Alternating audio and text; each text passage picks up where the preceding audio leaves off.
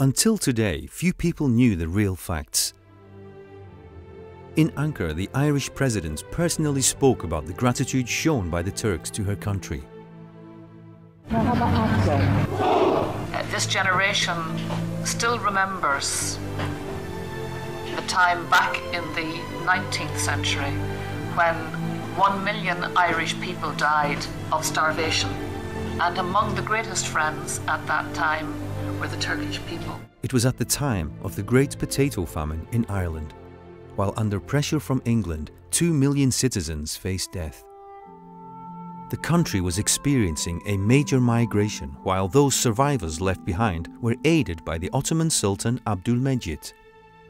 Your Sultan sent us 3 shiploads of food, and the food was unloaded in the port of Drogheda, just north of our capital city.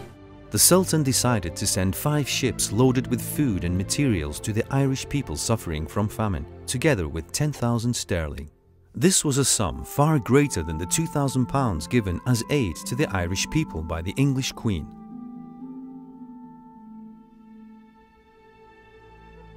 England did their best to restrict this amount of aid and reduce the figure to £1,000. However, the British refused entry into the Dublin port.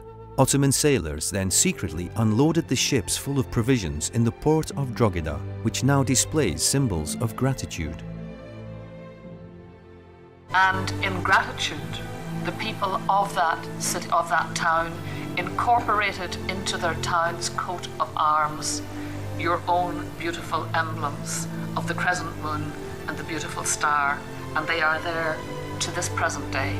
The Ottoman coat of arms is not only the emblem of the city, but it's also the symbol of the city's football team. For over 100 years, the team that heralds the Ottoman emblem has been fighting to maintain its position in the First League. Representing the country on behalf of the Irish, the President Mary McAleese expressed gratitude towards the Turks and was deeply touched while also giving thanks to Mustafa Kemal. We also remember with gratitude the care you have taken of our Irish dead, the spirit of Mustafa Kemal Ataturk. You have generously cared for them, and so I look forward to going to Çanakkale tomorrow to honour their memory. Today's visit to the cemetery in Çanakkale, where the soldiers and martyrs of Ireland lay to rest, began with the laying of wreaths in front of the statue of the great leader Ataturk.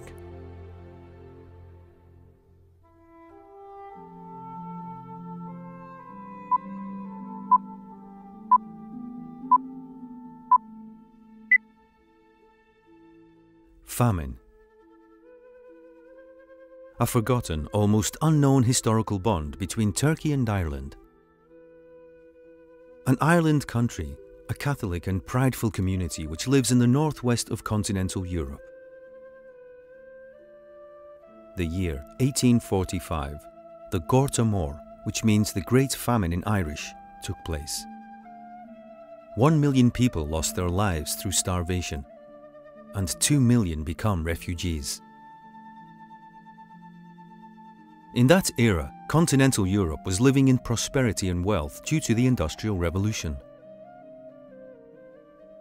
Unlike the Ottoman Empire, which was suffering a so-called sick man period, had economical issues and was under attack from several fronts. But despite this situation, when Sultan Abdülmecid heard the news of the disaster, he decided to send £10,000 to Ireland, about $20 million in today's currency. In response, the Queen of England informed the Sultan that he couldn't send more than what she had, which was only £2,000, giving approval of £1,000 only.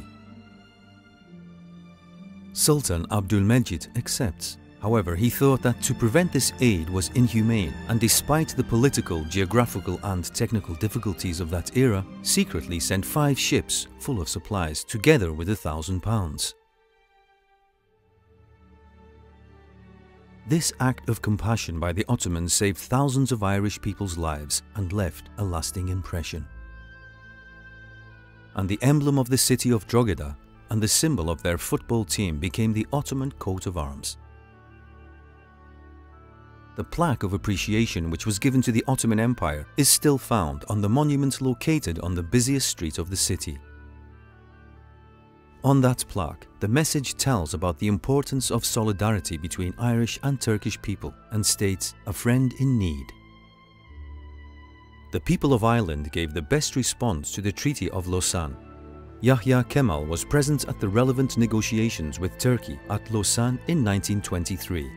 While all European delegates and representatives vote against Turkey, only the Irish representative raised a hand in favor of Turkey. This case attracted the attention of poet Yahya Kemal, and finding the opportunity, he asked, "Why is it that, while everybody is voting against us, you should vote in our favor?" The Irish gentleman looked at Yahya Kemal's face and answered, "In our difficult time you humanely extended a friendly hand. You are a nation always worthy of support, and we will never forget."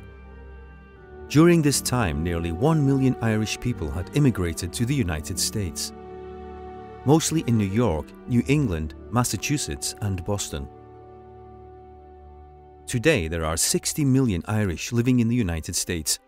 With this number, the United States is the country that has the greatest Irish population. Also, whose roots come from Ireland. Kennedy, Nixon, Reagan, Bush, Clinton, and Obama are some of the 22 presidents with Irish descendants. We believe that this very proud story is of great importance and should be brought to world attention. The movie will be fictionalized about 3 main events. A. The Great Famine, which is the most tragic event of Irish history. B. The goodwill and the charitableness of the Ottoman Empire towards the Irish people. C. Turkish sailor Fatih and Irish woman Mary Kennedy's great love and romance during the famine. The cinema industry of Hollywood during the past 50 years has been able to influence people emotionally. Famine is a co-production of Turkey, Ireland, Spain, America and England, which targets the Oscars and will come to the theatres worldwide. The success of this movie will create a new Turkish trend in Hollywood and enrich our image. A large part of the earnings will be transferred to international charitable foundations such as UNICEF, the Red Cross, the United Nations and similar world charitable organizations. Our goal is to reflect this unique and proud event, which had remained unknown between the dusty pages of history to the silver screen of Hollywood, and to introduce to the world the noble Turkish people who are the grandchildren of the Ottoman Empire with an Oscar-worthy movie, and bring it to the silver screen of Hollywood and to the world.